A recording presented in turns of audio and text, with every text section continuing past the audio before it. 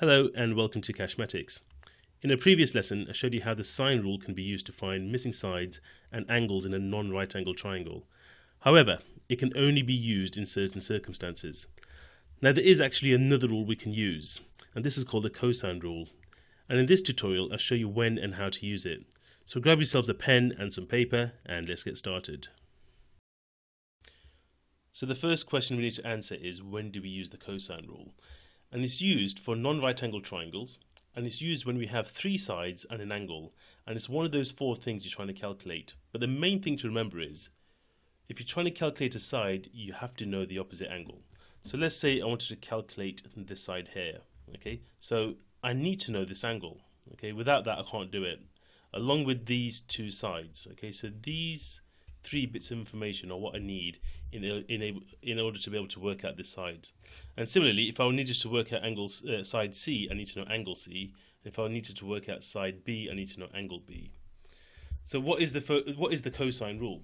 Now the cosine rule starts a little bit like Pythagoras' theorem. So C squared is equal to A squared plus B squared. Okay, so these are my three sides. Take away 2AB cos C. Okay, so this is written from the perspective of C. Okay, and the thing to note is you've got the side C and the angle C over here. Okay, so the cosine rule will involve the side and its opposite angle. Okay, so from the perspective of C, that's how it's written. If I want to write it from the perspective of A, you write A squared equals B squared plus C squared minus 2BC cos A. So again, note that's A and that's A. Or I could write it from the perspective of B. Okay, so B squared equals A squared plus C squared, take away 2AC cos B. Okay, again, look, side B, angle B. Right, so whenever you're working out a side, you have to know the opposite angle, and I hope that's highlighted in that formula. Now you're not going to be given that formula in a formula book, so you need to remember it, and the best way to remember it is by writing it down every single time you use it. Okay, so get into the habit of doing that, and hopefully you'll get to remember it. Okay, right, so make a note if you need to, and then we'll go on to some examples. Right, so in these first two examples, we look at how to calculate a side, and I've got the formula over here, so you can refer to that. But when you do the questions, I'm not going to put it up. Okay, so you need to make the effort to remember it. Right, okay, so let's set it up correctly. So I look at which angle I've got, and I start with the opposite side. Okay, so that's how you start off the cosine rule. So you have to write it in the perspective, from the perspective of x. Okay, so x squared equals, then what you do is you square the other two sides and add them. Okay, so 7 squared plus 8 squared. Take away 2 times the two sides you know, and I tend to put them in brackets like that. Okay, so that means 2 times 7 times 8 cos of the angle. Okay, so cos 40. And what I do then is I actually work out this bit separately, and that works out to be 113.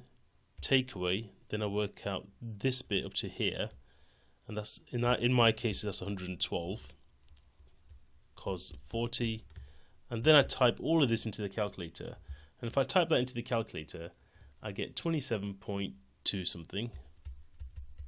Okay, 20 something. Okay, but what you got to remember is, so far we're only calculating what x squared is. So I need to work out what x is, and I need to do the square root of 27.20, whatever it was. Now, what I tend to do is I tend to keep the answer on my calculator display, and when I do the square root part, I type in the square root and then press the answer key and then press equals, and that way you get an accurate answer. And if you do that, you get 5.2 centimeters. Oops, not degrees. Okay, centimeters. Right, so that's the final answer. And although my diagram isn't to scale, you know, it's not an unreasonable answer. So you know, you can kind of use your diagram to help you see what's work. You know, see if the answer is reasonable.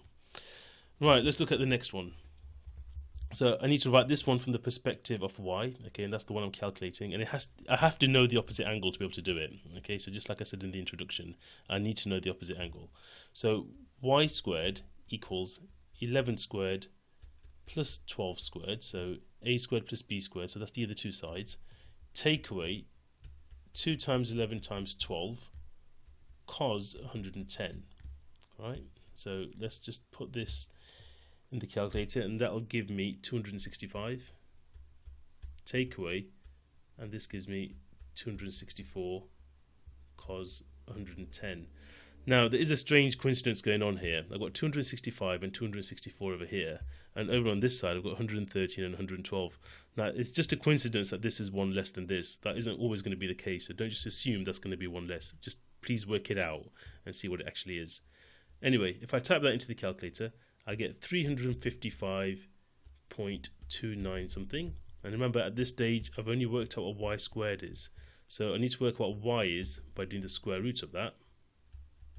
And again, use your answer key to help you get an accurate answer, and putting that into your calculator, you should get 18.8 centimeters. Okay, so pause the video, make some notes, okay, before you move on to the questions. Right, so here's 3 questions for you to try. Okay, so take your time, make sure you do follow the steps in my working. All right, and that you do take the same number of steps as me. Okay, don't rush it. There's no marks for rushing to the wrong answer. Okay, so take your time with it and pause the video, and then I'll reveal the answers. So I'm about to reveal the answers now, and there you go. Okay, so hopefully you've managed to get those right, and if you haven't, just look through them again to see where you may have made your mistakes. Right, moving on to calculating an angle. Now, calculating an angle is a little bit tricky. Okay, it's far trickier than calculating a side. And when you have an angle, so when you have a question where you're trying to calculate an angle, you need 3 sides, and you have to start your cosine rule from the perspective of the side that's opposite the angle you're trying to find. So in this case here, I would start the cosine rule from the perspective of that side there. So let's just start by writing that down. So that gives me 8 squared equals 7 squared plus 9 squared. Take away 2 times 8 times 9 cos x. Alright. Now, you really got to take your time here, because you could easily make a mistake. There's lots of stuff to rearrange. Okay, so the first thing I do is just work out the numbers I can. So I know that bit is 64. Okay, so the bit on the left is 64. This bit here works out to be 130. Take away, now this bit here works out to be 126 cos x. Okay, now I have to do some rearranging here. So what I do is I move this term to the other side, and it becomes positive on the other side, and this term over to the right hand side where it'll be subtracted. So what I end up with is 126 cos x equals 130 take away 64. So let's just work out what 130 take away 64 is, and that is 66. At this stage here, I divide by 126 to get cos x equals 66 divided by 126, which gives me 0.523. So 0.523. It just carries on. Okay, store that on your calculator by, when you press equals, that will be stored in the answer. Then you do x equals the inverse cos of that answer, so 0.523. And the angle you get is 58.4 degrees. Okay, so that's the first one. Now this second one over here is slightly trickier, okay, and you'll see why in a bit, so I'll take my time with this one. Okay, so the angle I'm trying to find is y, and the side opposite is this one here, so I'll write it from the perspective of that. So 16 squared is equal to 11 squared add 7 squared, take away 2 times 11 times 7 cos y. Okay, now don't mistake that for cozy, it's cos y.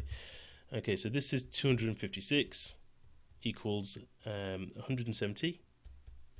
Okay, that is that bit there.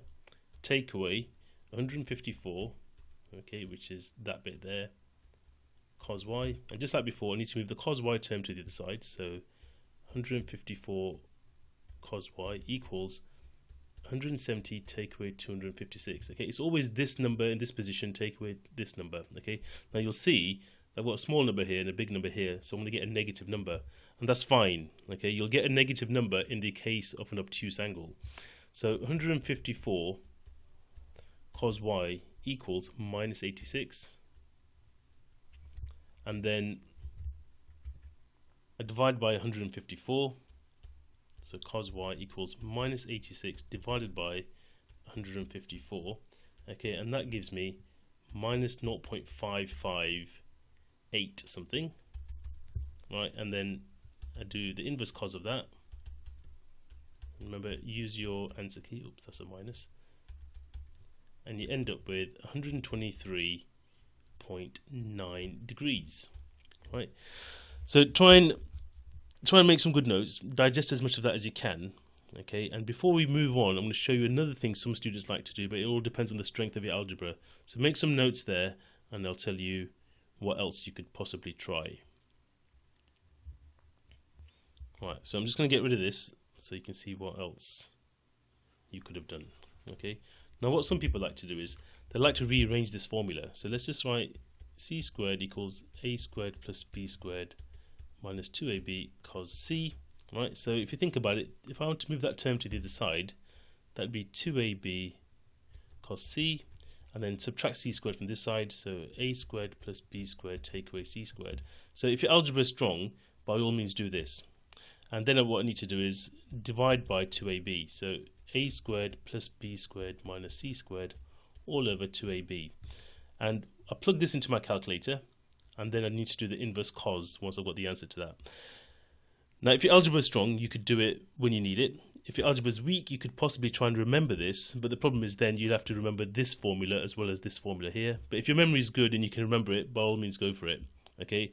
Failing that, you could try the method I showed you over here. So you've got several ways you can try and do this. Anyway, make a note of that if you need to, and then I'll go on to the questions on calculating an angle. Right, so here we are, 3 questions. Okay, give them a go. Take your time with your working, and just check to see if your answer is reasonable. I know these sketches aren't to scale, okay, but they're not far off. Okay, apart from the last one perhaps. Okay, that 4 centimeters, if that's 4 and that's 12, that is a little bit far off. So this angle is probably going to be bigger than how it looks. Okay, but these two will give you an acute angle, and this one will give you an obtuse one. But just see how you get on. Right, so if you haven't paused the video, please pause it because I'm about to reveal the answers. And here they go. Right, so those are your answers. Okay, just check them, and if you made any mistakes, just look through to see where you might have made some errors. And that's it. That's the cosine rule done. So you should already know the sine rule if you've watched my other video. If you haven't, please go and watch it because that's for a different set of circumstances. This is the cosine rule. But remember, if you do have a right angle triangle, it's much easier to use the SOHCAHTOA. It's much more straightforward. Anyway, I hope that's helped you to understand it, and I'll see you next time. Goodbye for now.